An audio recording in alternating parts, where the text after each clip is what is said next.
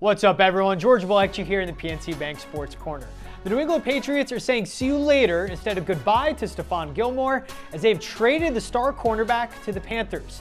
Carolina will send a 2023 6th-round draft pick to the Pats in exchange for Gilmore, but the Patriots will see him soon as they play the Panthers at Carolina in Week 9. The deal helps both sides, as Bill Belichick said earlier today the team could not come to an agreement with Gilmore on a new deal. So they got some value in trading him to the Panthers, who need secondary depth after their #1 corner, J.C. Horn, went down with a broken foot. Still, Carolina will have to wait because since he was traded, Gilmore will remain on the PUP list until Week 7. After that, he'll be eligible to compete in Tom Brady's division.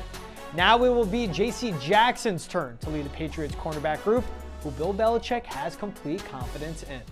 PNC Bank, helping to make banking easier.